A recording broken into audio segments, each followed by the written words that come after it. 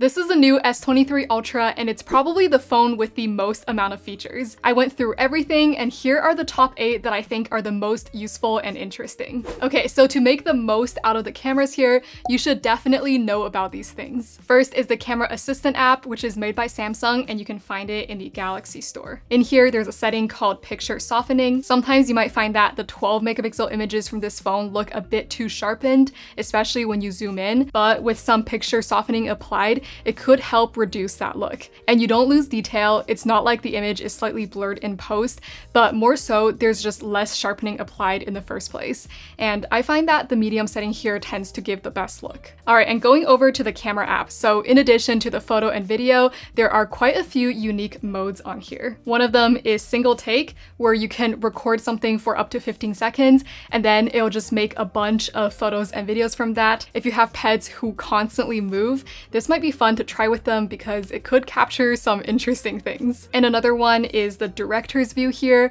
where it records both the front and the back camera simultaneously. And you can also switch between the ultra wide, the telephoto, and the main lens. Honestly, I think this is a really sick feature and it could be great for vlogging, but I do feel like it is very underused. Okay, and the last thing to note is Expert RAW, which is also a separate app that you can find in the Galaxy store. If you want to take any kind of RAW photo at all, definitely use this app because the result is just so much better. I feel like the RAW straight from the camera app is probably not processed, which is what you want from a real camera. But the smartphone with no processing is just not great. It lacks quite a bit of dynamic range, and it also looks like it has a lot of noise. Now, Samsung's default photo gallery also has quite a few very good features. One of them is remastering a picture with just one click, and I feel like it especially helps with photos that are taken with this phone's 10x telephoto camera. Straight out of the camera, the 10x photo can sometimes look a bit hazy, but the remastering can take away almost all of the haziness.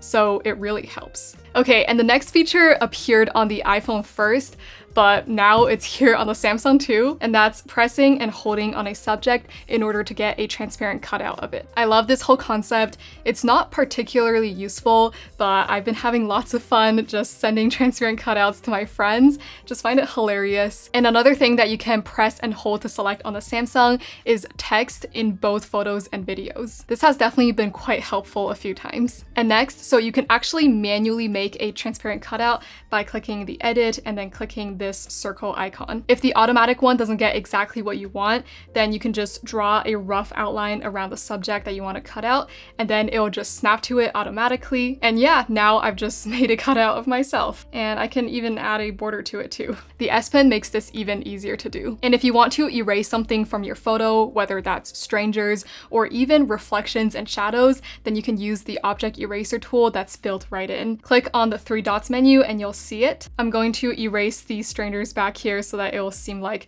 I'm the only one in this photo.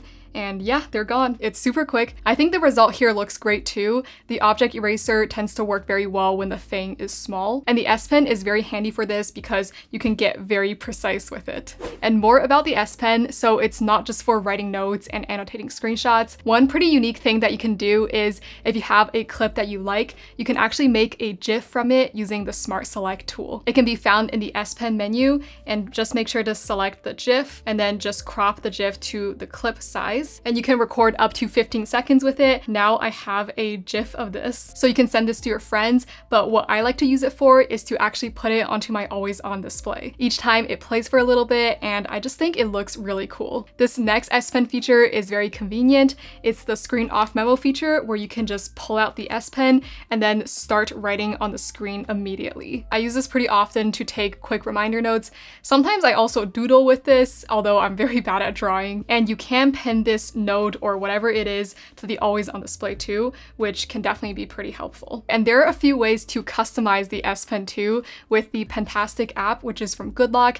That's from the Galaxy store. In this app, so first you can choose what you want your S Pen menu to look like, and there are also quite a few different pointer options too. You can even set a custom one. This is kind of scary. I do really like this little heart one though. You can even change the sound that you hear when you put in and pull out the S Pen, and again, there's a custom option, but probably the most useful thing in here is the double tap shortcut. Right now, I have it set such that whenever I hold down on the button and double tap on the screen, it brings up Samsung Notes. However, you can change it to any of these S Pen features or any app on your phone. Something that you might not know is that the S Pen can actually translate. Open up the S Pen menu and then click on Translate, and just hover the S Pen over whatever you want to translate. You can either translate one word at a time or even full paragraphs. This could be super useful. And I also just want to mention that you can actually customize this S Pen menu. These are all the S Pen features that you can have there, but you can also just replace them with any app on the phone. And one last thing that I want to mention are air actions. Basically, when you press down and hold on the button and then do an action like this or like this or like this, there are certain apps that will do some sort of action. So for example, in the camera app, this thing will switch between the modes, and this will switch between the front and back camera, and just pressing the button will take a picture.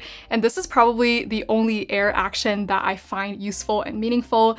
The other ones, they're just a bit too slow, and they're also not the most reliable to do. Like, I just did that wrong there. I don't really use the air actions. If you use air actions, please let me know how you use it because I'm curious. And in addition to the Pentastic app, another app that I always get from Goodlock is the Keys Cafe, because it just styles my keyboard in the best way. So there are a bunch of different styles that you can choose from. I actually personally just stick to the default. Instead, I go to the effects, and here I can add these rainbow color effects to my keyboard so that whenever I type, it lights up, and it just reminds me of my mechanical keyboard, which I really like. All right, so when it comes to wallpapers, I'm pretty indecisive, and I also like to switch them up. And the good thing is that now in One UI 5.1, in the modes and routines, you can set it so that your wallpapers switch with the modes. This way, you can essentially switch wallpapers with just one click by toggling on the mode, like this. In the modes and routines, you can set which wallpaper goes with each mode down here, but the modes and routines is of course way more than just switching wallpapers. You can also set who is allowed to call and message you, and also which apps are allowed to send you notifications when each mode is toggled on. There are also some settings that you can change here. For example, turning on the dark mode. You can even have it start playing some music or open up an app. And now here are some small but very useful features. One is that you can start multiple timers in the clock app. And also, if you exit the app with the timer still running, then it will actually become a pop-up like this. And after a while, it does go into a little pill. It's pretty nice to be able to always see my active timer. And the next one is extra dim, which lets you go beyond the minimum brightness on the phone. Sometimes I like to go on my phone before I sleep and it's really dark, and this extra dim does help to not sear my eyes. And the nice thing is that there is a button for it. It's not there by default, but you can just add it into the pull down menu, and now you have a very quick way to get to it. And on the other end of the brightness spectrum is extra bright. So normally when you're indoors, you can't actually go to the max brightness with the manual slider, and you don't really have to usually, but if for some reason you want to max out the screen brightness, you can just toggle on the extra bright and push it all the way. And next is Dex. So this phone can essentially cast a desktop onto a monitor. A pretty niche use case for this is if you're going to a library that has monitors, keyboards, and mouse, and you don't want to bring your laptop, so you can just bring the S23 Ultra and then Dex it to the monitor, connect the keyboard and mouse to it, and do work, write your essay, do whatever with just the phone. But probably a more broad use case is to play games.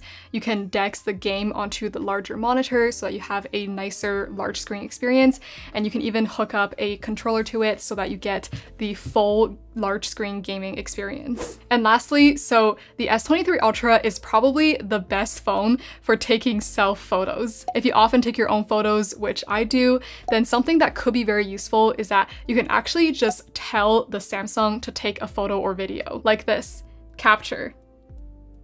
So this thing is actually pretty hidden in the camera settings and then in the shooting methods. You can see there's a few words that you can say to trigger it, like capture, cheese. You can also just show your palm to take a photo. However, I've noticed that with the palm, you do have to be pretty close to the phone for it to detect it. But you can be much farther away and the phone can still hear you if you yell at it. And if you don't want to yell at the phone, you can always use the S Pen as a remote shutter button. This is what I do most of the time. And actually in the camera assistant app, you can set it so that the phone takes multiple photos each time. And a bonus point is that the S23 Ultra charges very fast at 45 watts, which means it can charge from 0 to full in less than 1 hour. But since the phone doesn't come with a charger, to do this, you'll have to buy a separate charger. And here is the Anker 313 charger from today's sponsor. It supports super fast charging 2.0 on the Ultra and guarantees 45 watt peak charging power. So this charger can give the phone a full charge in less than an hour. This charger is also powered by GaN technology. It's actually 30% smaller than the Samsung 45 watt charger. This Anker charger also has foldable prongs,